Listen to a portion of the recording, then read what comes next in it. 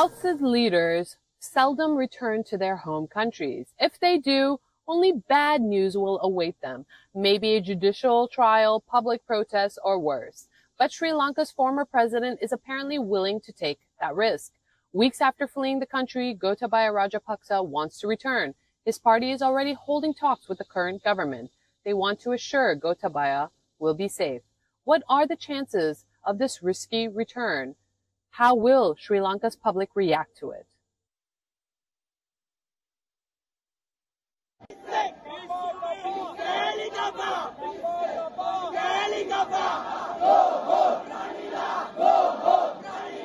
We are just Sri Lankans here. Sri Lankan citizens are here to save the country, save the motherland.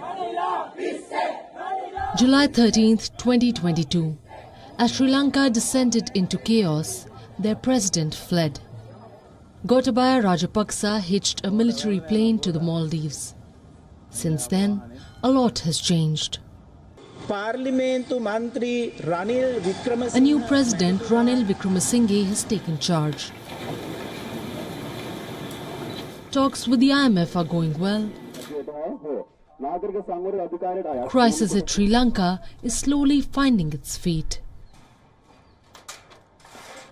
But the past continues to haunt them. The disgraced ex-president wants to return home.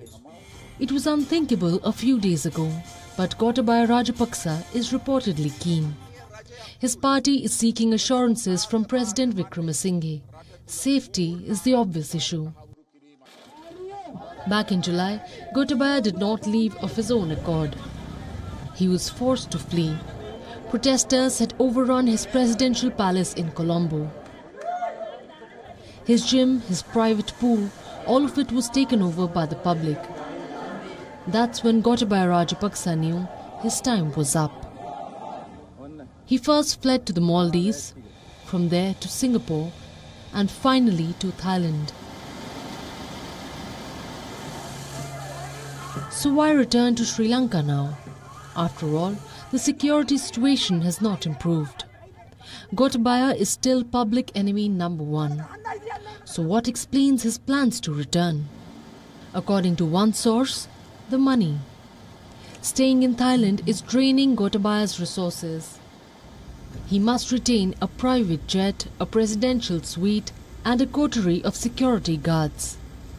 That's several hundred millions of Sri Lankan rupees. If he returns home, he can save a lot. As ex-president, Gotabaya is entitled to state protection and pension. The question is, will the government agree to it?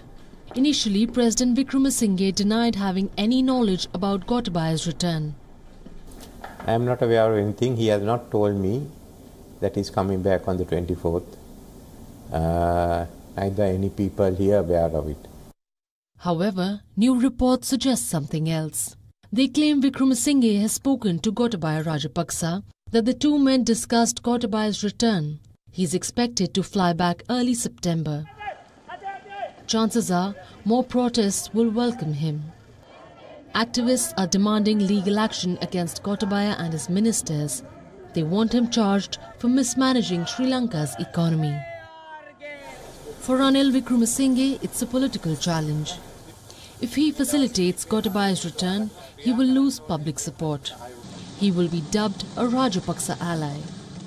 If he doesn't, he could lose support in the parliament. Remember, a majority of lawmakers still belong to Gotabaya's party. So there are no easy choices for the sitting president. As for his predecessor, it's a risky gamble. He escaped the wrath of Sri Lanka's public once. He may not be so lucky the second time. South Asia Bureau, WION World is One.